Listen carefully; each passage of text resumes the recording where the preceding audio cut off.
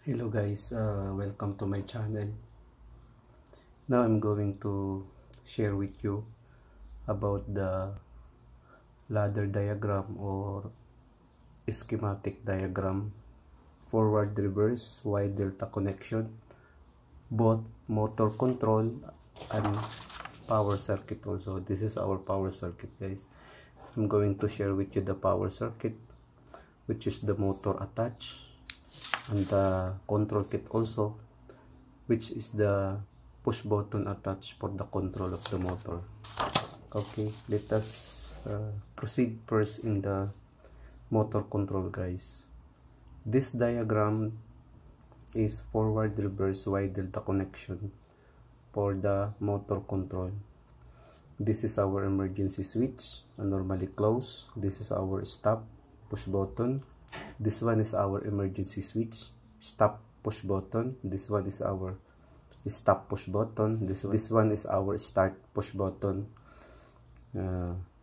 This one is our contactor for forward, and this one also is our contactor for reverse. This is our main contactor. This is for the control here for delta. This is our main contactor. This is our timer. This is our Y contactor, and this is our delta contactor. Okay, let us proceed now. If we're going to put this in the line, we put the power this one. If you're going to press this one will close, this one will activate, this activate, and then after that this one also will close, the forward will close, and the main will activate, the timer also will activate, the Y also will activate. You reset this timer for 3 seconds. After 3 seconds, this timer will cut the power line of this Y contactor for the control.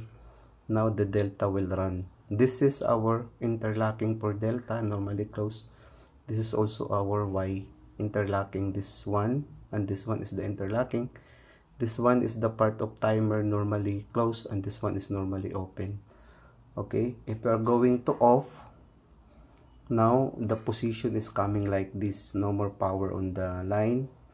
After that, if you press this reverse, this one will close, this one will open, this one will open. After that, the power coming from here, this one will close, and then this one will activate, this one also will activate, this one also will activate, and this one after 3 seconds, this one will activate, this one will close. Okay, after that, if you are going to off here, comes to the normal position. Why there is interlocking? This one guys, normally close and normally close also for this one, for normally close for reverse, normally close for forward. This one is the interlocking. If you press here, this one will open, this one will open. If you are going to press here, the power not going from here. If you are off, and then if you press also here, this one also will open. The power also will not going from this one if you press this push button. That is for safety guys. There is a electrical interlocking. Okay, during the operation, did you feel something wrong of the rotation, or maybe there's the sound? You can use this emergency switch. You can press this emergency switch, and this one will off.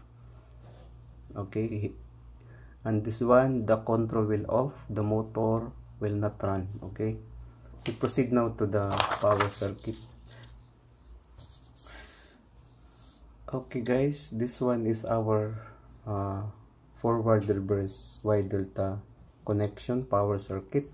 This is our line 1, this is our line 2, this is our line 3. This is our circuit breaker, this is our overload relay, this is our forward contactor, this is our reverse contactor, main contactor, this is for delta contactor, this is for Y contactor also. If you are going to press the control, this one will close. If you press the forward, this one will close, and then this one also will close, this one also will close. After 3 seconds, this one will open, this one will activate also.